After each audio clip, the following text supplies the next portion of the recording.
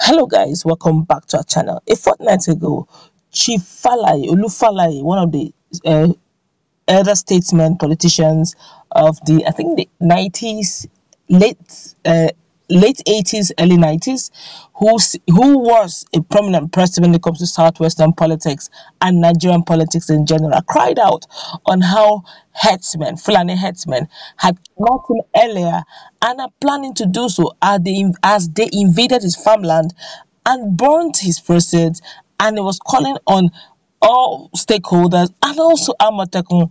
He even filed all the necessary documents needed for his protection and security of his farmland.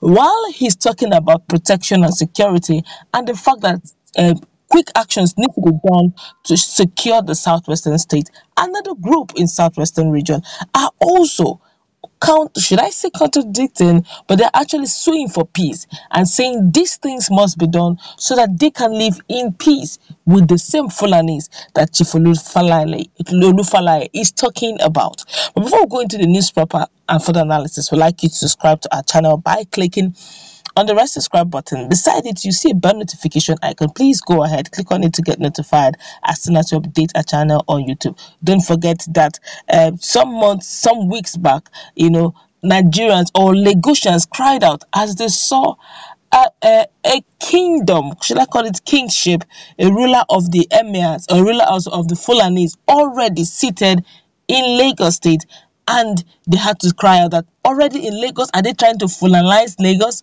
But let's find out in the phone news. Where the Yoruba Council of the Youth, the Yoruba Council of Youth and Yoruba Council of Women Ward, as Igbinmo Akpopo Yoruba Lagbaye, has called for peaceful coexistence among each other, also the Fulani groups across the country.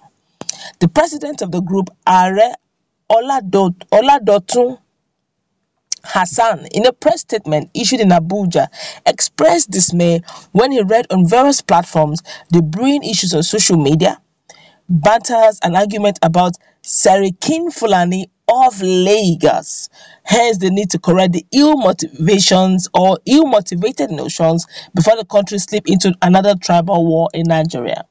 He called on members to halt the spread of falsehood and ethnic bigotry against Serikin Fulani of Lagos, Alhaji Abubakar Mohammed Bambando, and called on the need for members to focus on their internal solutions.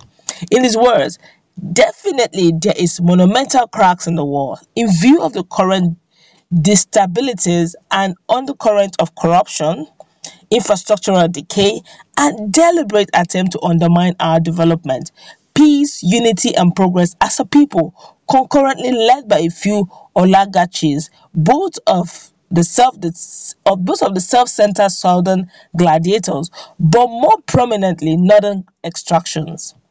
Nonetheless, let us not get distracted and turn this issue of Oba Fulani of Lagos into brigadage, just as we have other ethnic groups with the ethnic toga of Serikin Hausawa Fulani, Ezendibo, Obas covering Lagos and other parts of Yoruba land, vice versa, for many centuries and ages long before we were born.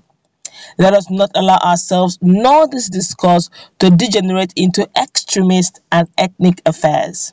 It is high time we first focus, equipped with fundamental solutions on our internal challenges confronting us through the hosting of Yoruba Dialogue, a summit inviting all our political leaders, stakeholders, royal obas, chiefs, captains of industries, women, and you, just like we did in Ibadan declaration in 2017.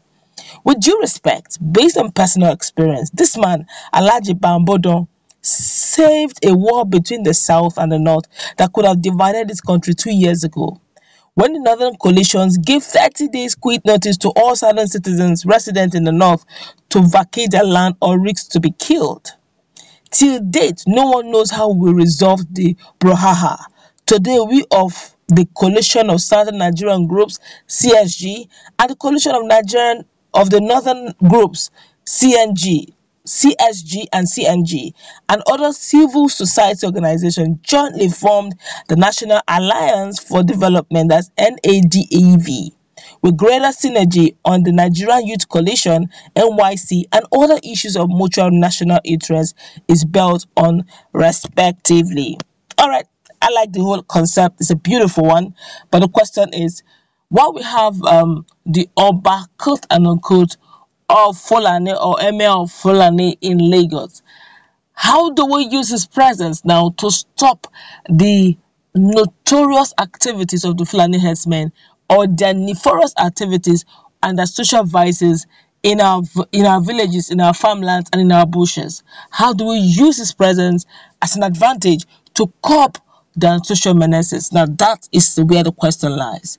We're not trying to become bigots, but we're also looking at the fact that if they have this affinity to always have this ownership mentality, wherever they go to, they want to Fulanize the place, then by all means, you should understand why Nigerians are a bit skeptical having them around. How much more having someone in that position of Fulani Emir or a Fulani Empire in Lagos? Not in the in 10 years time, 15 years time, the next thing we get to hear is Lagos is as much as a Fulani state as it is with the southwest. Then the next thing we'll be hearing after like 20 years time that Lagos is actually a Fulani state. It's a gradual process. Secession is gradually taking place. So Nigerians are a bit skeptical. So you should understand where the fears are coming from. Just fairly recently, or rather about a year ago, we had Bode just saying that the bushes belong to Fulanis. Okay, that Nigerians, the citizens, the villages should focus on their villages, but the bushes belongs to them. Those are inciting statements that would make anyone very uncomfortable having Fulanis around. Not having Fulani herdsmen really around. But let's hear what other Nigerians are saying before we go into the nitty-gritty of this whole detail. This one here is saying, you're playing with death. How can you coexist with Fulanis for peace? Have you seen what Nigerians are saying generally? Just take a look at the north. You better be wise now before your foolishness put your region into unending war until they successfully sack you and your generation to come out of your home. This one here is saying, do we have Bale or Oba in Sokoto? You must be looking for cheap popularity or have collected bribe, or better still, the organization above a Fulani impersonating organization. Hypocrites. This one here is saying, Mr. Peacemaker, oh there. Is it Mr. Peacemaker and Yoruba Board of Trustees continue to be using cobra snake head scrubbing your nose? It's a pity that if the danger will come, you and your family will not live to tell the story. Remember that prevention is better than cure. Late Are Afonja was advised to do away with the Fulani Aleme. He'll turn deaf ears. History will tell you where he landed. Remember the proverbial saying that says, Omale lo ma nífẹ̀ẹ́ ọwọ́ owo si jowe ile baba re, means it's a bastard child that will use the left hand to describe his father's house. My advice to you, Mr. Peacemaker, is to rethink of what you are advocating. A word, they say, is a not for the wise. I don't want to go through all the details. In fact, Nigerians are really talking. Okay, let me just take 2 or 3 thereabout, but honestly, they're actually tilting towards the same thing. Look, once beaten, twice shy. All right, history keeps repeating itself again. It keeps repeating itself again and again. Do you need history to repeat in Lagos?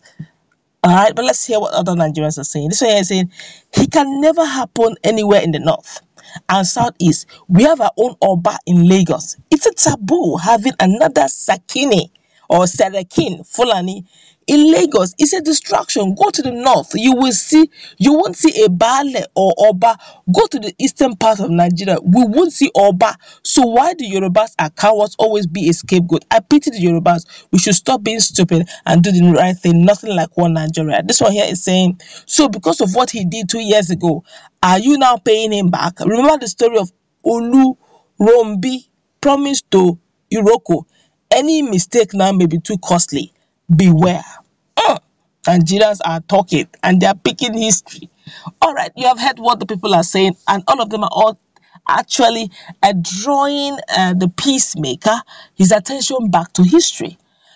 We are not being bigotry here. We're not playing bigotry here. I'm not a bigot. We're only saying for peace to reign. Because by the time we begin to allow some of these traditional rulers should I say nice rain, quick rain, bit by bit, this generation will go off probably in some in years to come.